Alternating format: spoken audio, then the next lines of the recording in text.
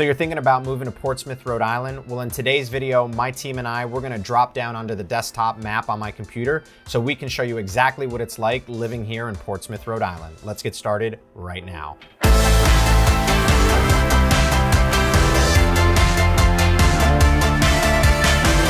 If this is your first time to the channel and you want to know everything there is about living in Rhode Island or surrounding areas like Portsmouth, subscribe below, tap the bell for notifications so you can be the first to learn about the current market here in Rhode Island. My name is Devin, and my team and I, we get calls and texts every single day from people just like you looking to make their move to Rhode Island, and we absolutely love it. Whether you're looking to move in 9 days or 90 days, give us a call, shoot us a text, or send us an email so we can help you make a smooth transition here to Rhode Island. Let's jump over to my desktop to show you around.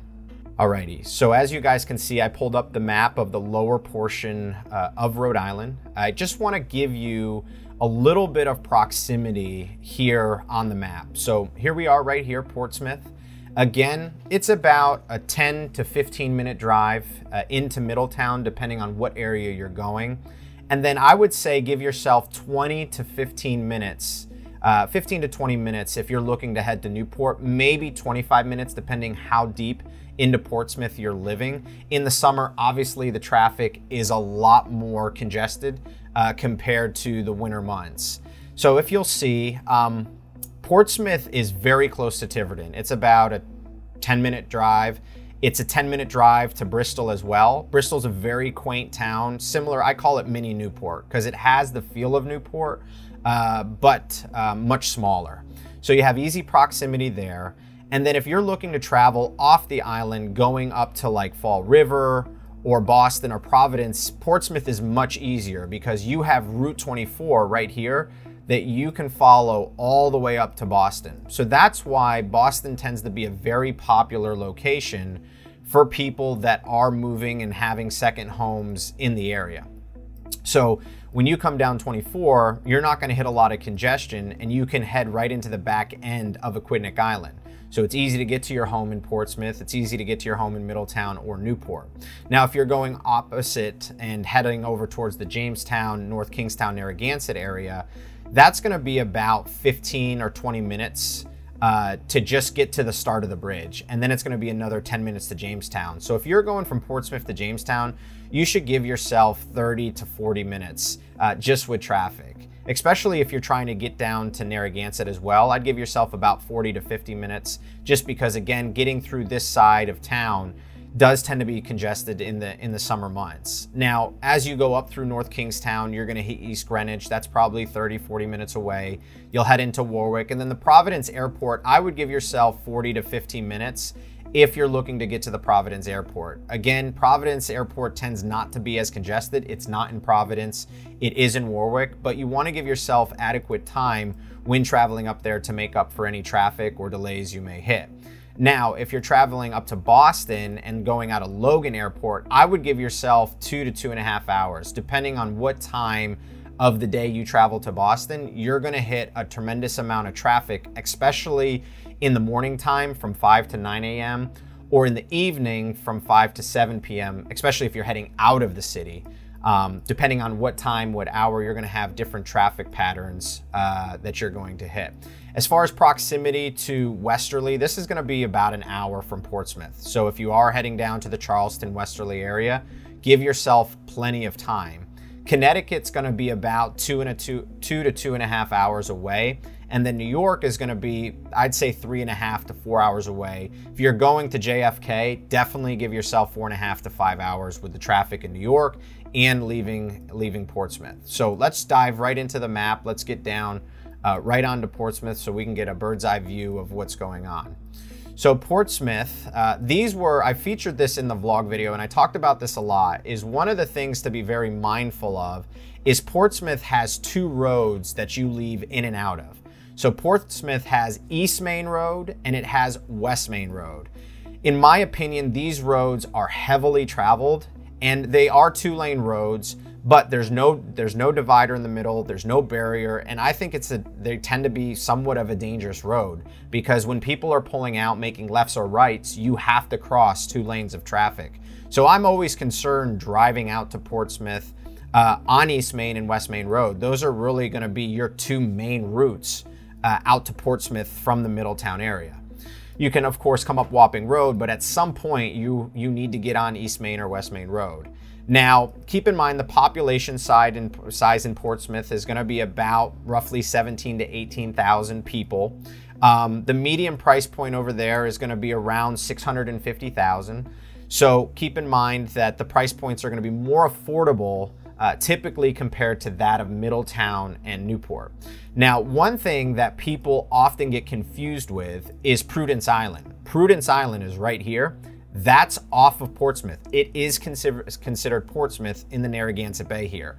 This area is very difficult to travel to.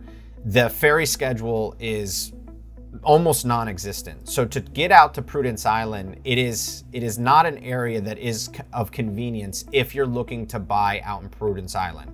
So this area reminds me of a potential up-and-coming Block Island, but due to the limited availability with the ferry schedule, I don't think it will ever get there unless transportation increases and there's more of an option for commuting.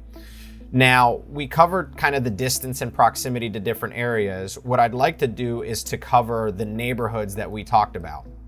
So let's start with kind of the furthest point in Portsmouth. So your furthest point neighborhood, this is Common Fence Point. So Common Fence Point, this is a neighborhood, a lot of the homes here are on the water, right in here. So a lot of these homes used to be kind of cottages and bungalows, and people are buying these up because of the price point and what you can buy for the amount of money you plan on spending. The homes here, some need to be fixed up, some have already been fixed up, but this area is a nice area. It is quiet, and it's easy again to drop down into Middletown or exit out of or get on Route 24 and get out of town. So this is the Common Fence Point area right here. Now, if we drift down the road a little bit, right off of Boyd's Lane, you will have Island Park. Now, Island Park, I talked a lot about it in my Portsmouth vlog, but this is one of the few areas where you can buy waterfront property for less than $1 million. Now, over the past 2 years, it has really gained a lot of momentum. It's always been one of the areas in real estate that people had expected to gain momentum, but just haven't until recent times. The thing that's nice about Island Park is you do have walkability to a variety of different restaurants like Flo's Clam Shack, Schultz's, CJ's Pub, Local Z. There's a lot of walkability here, and then you have Island Beach Park. So this area is up and coming. A lot of homes in here as well are being rehabbed. They're being fixed up. But again, they're still on top of each other. They're gonna be more of a bungalow kind of beach cottage style. And there's gonna be not as much room in between each lot. I would say the lot sizes are smaller in Island Park than they are in Common Fence Point. So again, these are about 5 minutes apart. But just to give you some proximity, again, it's easy to jump onto Route 24 and head out of town.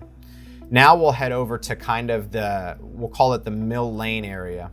So Mill Lane, it's right over here. So this is Mill Lane. The thing that's convenient about the Mill Lane neighborhood, and this is not a distinct name for the neighborhood, but I'm just trying to give you proximity and understanding where we're located. So I've sold a couple properties here on Maze Corn Road, but the thing that's nice about this neighborhood when you're on these streets is you're right between East and West Main Road. The thing that makes that convenient if you're heading into Newport or Middletown or heading out of town, you're in between the two major traffic patterns to be able to jump out and get out of town or get into town. I find that East Main Road is less traveled than West Main Road. I personally like traveling East Main Road. I feel like it's a little bit safer than West Main, but this is gonna be right about in the middle of where pretty much everything is located to be able to get to a lot of things conveniently. Now, one of the neighborhoods that we highlighted in our Portsmouth video was the Aquidneck Club. Now, the Aquidneck Club, let me just find that. So the Aquidneck Club right here. This is a very exclusive neighborhood. The Aquidneck Club is off of Willow Lane. It is gated. It's a gated community. This side of the Aquidneck Club has a guard standby till 10 p.m. After 10 p.m., it is key fob only. It used to be 24 hours, but the HOA decided that having somebody through the night was not as cost prohibited as having a key fob after 10 o'clock. So you do have to always go past a guard here. Now, the homes in here, what's nice about the Aquidneck Club, again, there's a lot of exclusivity here. The price points here are gonna be, again, in the couple $1 million price range, $2, $3, $4, $5, $6, $7 million. Here on Carnegie Harbor Drive, these properties have really spectacular views, but are gonna be your more pricey properties. If you're buying in the Aquidneck Club, you do not have to buy a membership. So they offer a social membership and they offer a golf club membership as well. So you can buy in here and do not have to be a part of the Aquidneck Club buying into the memberships. There is another side of the Aquidneck Club, and I actually sold this house right here. So on Carnegie Heights Drive. Now there is no guard on this side of the Aquidneck Club. It's only key fob. So again, it is gated. And these homes are exclusive as well. Now, at the end of Willow Lane, there is an opportunity to dock your boat. So if you do have a boat that you like to keep nearby, this is going to be the location for you, because you can store it right here at the bottom of Willow Lane. They also have a boat ramp. So if you're looking to push out a center console or a smaller boat, you can also access that as well. Now, the last neighborhood that I highlighted in my Portsmouth vlog was McCory Lane. So this is the McCory Lane neighborhood. This neighborhood tends to be a lot more family oriented. Not a tremendous amount of second homes in here, maybe as you get onto William Street, because they're waterfront properties. But this is going to be more of your family neighborhood. This is going to be where a lot of families exist. Kids, you'll see kids running throughout the neighborhood. And what I like about this neighborhood is there's not a lot of cut through traffic. So you come off of East Main Road and basically you're in this neighborhood. So if you have kids or pets, people aren't driving very fast past you. So it's a neighborhood that you can feel safe in, and a neighborhood that I think is probably one of the better neighborhoods to raise a family in. Now, those are kind of the highlighted neighborhoods to give you some proximity. Again, this was Common Fence Point, this was Island Park, Mill Lane was right here, Aquidneck Club was over here, and then McCory Beach kind of neighborhood was right here. In the Portsmouth vlog, I did highlight a few of the restaurants that I enjoy going to. So here's Rocco's Little Italy. Again, they're really well known for their pizzas. Great Italian place. And then right down the road from them is going to be Fieldstones. So Fieldstones is a popular, I would say a popular lunch and dinner spot. They are known for their food, known for their seafood dishes, their calamari, their fish and chips. So these two restaurants are really in close proximity. As we head over to kind of West Main Road, West Main Pizza was another restaurant that I highlighted. So that's going to be up, let's see.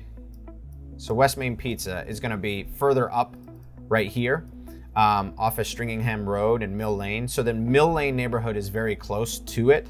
But again, West Main is definitely known for their pizzas. It's a great spot to just jump into, be able to get something on the go. They do have dine-in as well, but it's going to be more of a takeout spot than it is a dine-in spot. So just to let you know. So those are the restaurants that we highlighted. Now, as far as grocery stores, because grocery stores obviously are very important. There's two really popular grocery stores. Two popular grocery stores in Portsmouth. So you have Clements grocery store. I'm trying to locate it on the map. So Clements is, so it's somewhere, it's going to be somewhere up in here. I thought I had labeled it on the map. And then you have the Green Grocer as well. So the Green Grocer is located at 934 East Main Road. And that's going to be closer to, whatchamacallit, that's going to be closer to Fieldstones. So the Green Grocer is right around here. I think it's this pull off right here. So that's a great spot to grab like organic fruit, vegetables, different drinks, breakfast items. Not a tremendously large grocery store, but enough for grab and go. So I wanted to highlight that. Now, things to do here in Portsmouth, and we covered this in the Portsmouth vlog as well. So the first thing you can do is Newport Polo. So Newport Polo is going to be, just catching my bearings. Newport Polo is going to be off of East Main Road. Again, the polo matches take place on the weekends. If you haven't gone to polo, I highly recommend it. Let's open this up, show you kind of a photo of the polo there. So they get a large crowd, great for socializing, great for entertaining on the weekend with family, friends. So if you haven't been to polo, make sure you go to polo and visit them.